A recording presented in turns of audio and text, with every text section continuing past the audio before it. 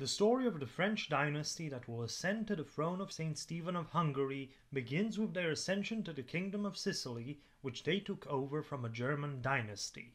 Holy Roman Emperor Friedrich II von Hohenstaufen, King of Sicily, grandson of Friedrich I Barbarossa, died in 1250.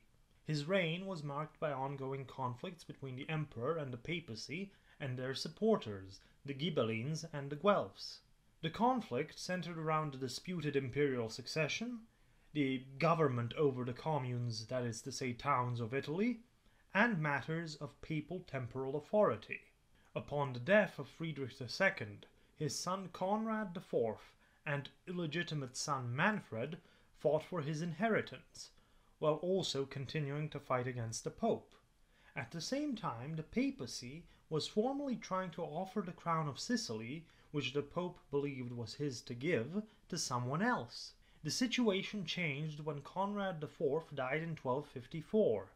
His son Conradin took up his father's claims, which, as time went on, were considered to be less legitimate than his father's. Then in 1263, the very ambitious Charles Capet, Count of Anjou, Maine and Provence, finally manages to convince his older brother, King Louis IX the Holy of France, to support him.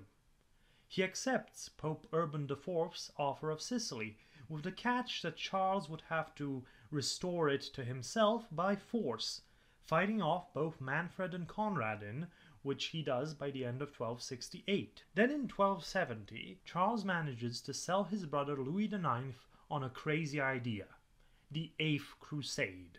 Louis IX had vowed to recapture Jerusalem, which, long story short, the Crusaders lost in 1244. Again, and Louis and Charles went on crusade once before, to Egypt, with unsuccessful results. But somehow, Charles manages to convince Louis to change targets, from the Holy Land to Tunis, which was conveniently located just south of Sicily. And it was an utter catastrophe, leading to the Crusader army suffering disease and dysentery under the walls of Tunis, Louis IX even dying from the same during the siege. The Crusaders decided to withdraw before Prince Edward of England arrived with his army, which, after seeing that the French were withdrawing, continued on to the Holy Land. But there he was unable to do much. This was effectively the last of the Crusades. Charles's next project was aimed against the territories of the collapsing Latin Roman Empire, and a race for territory against the restored Byzantine Empire under the Palaiologos dynasty. Long story short, after the Fourth Crusade, the Byzantine Empire was divided between the nobility of the crusading armies and the Republic of Venice, which now dominated trade in the eastern Mediterranean. The Crusaders elected a Latin emperor amongst themselves, but soon began to fight amongst themselves and against the Byzantine remnants, most notably the Empire of Nicaea, out of which Emperor Michael VIII Palaiologos, after taking over, recaptured Constantinople and restored Byzantium in 1261. Into this whole mess comes King Charles I of Sicily. In 1272 he lands in Albania, and after gathering some support of the local lords, is proclaimed King of Albania.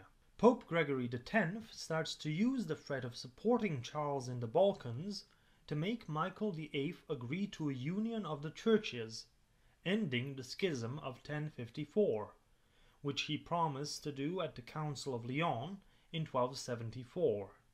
Though that does not stop Charles from attacking in the Peloponnese and subjugating Prince William II of Achaia, and then inheriting his land and title after William dies in 1278. The church union came to no avail, with Michael VIII refusing to actually go through with the doctrinal changes due to their unpopularity within his realm. And in 1281, Pope Martin IV allows Charles to attack Byzantium to restore the Latin Empire. But Michael VIII had an ace up his sleeve. For a few years now, Michael VIII and Pedro III of Aragon had been plotting to take the island of Sicily away from Charles. Pedro III had a claim through his wife, who was the daughter of Charles's predecessor, Manfred, and under the guise of building a crusader fleet, Pedro III had been using Byzantine money to build ships for an invasion of Sicily. What played even more into their hands was that Charles's internal policy had heavily disregarded the Sicilians, imposing heavy taxes on them and favoring his own French and Provençal nobility and clergy to administer his lands. All these wars cost a lot of money, and Sicily was an incredibly valuable possession.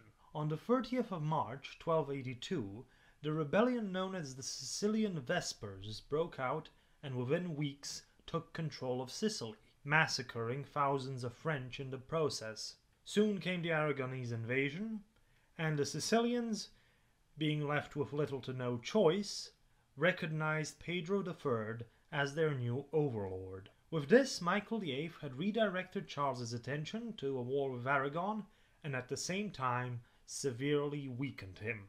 Charles I of Sicily died on the 7th of January 1285. His son Charles II would later end the war with Aragon by agreeing to separate the Kingdom of Sicily into the Kingdom of Sicily and the Kingdom of Naples, while the rest of Charles I's empire would soon be reduced to insignificance in the chaotic Balkans. But Charles I managed something that would be the greatest success of his family: the marriage of his son, Charles II, to Mary Arpad, daughter of Stephen V of Hungary. This granted his grandson, Charles Martel, and his great-grandson, Charles Robert, a claim to the throne of Hungary. And on one day, at the end of the 13th century, several members of the Croatian and Hungarian nobility would come from across the Adriatic and offer to campaign to hand the crown of the realm of St. Stephen to Charles Robert d'Anjou.